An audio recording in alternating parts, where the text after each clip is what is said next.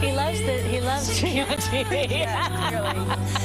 This is Winston, and he's one of our little furry friender guys. He's a year old. He is 6 pounds, so really, really small. And this is great news. Hypoallergenic Yorkshire Terrier.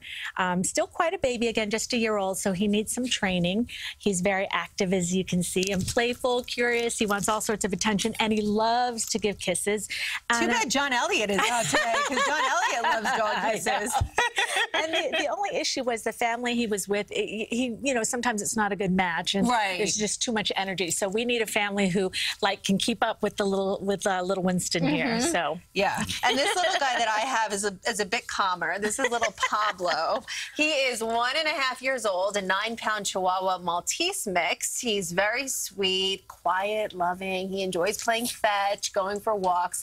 He is housebroken, and similarly, his family, there were some allergies in the family, so they couldn't keep this little guy, but he is up for adoption this morning as well. He does not look like a Chihuahua mix. You know, I would never say Chihuahua in there, but I have a Chihuahua mix in my home, and they're fantastic. Yes. Also, we want to share with you the 4-year-old twin Chihuahuas. Oh my goodness! Look at them. This is Jilly Bean and Junebug. They were adopted by Jill, whose nickname happens to be Jilly Bean, and her husband Barry. Jilly and June now live on the Upper East Side. They enjoy daily walks in Central Park.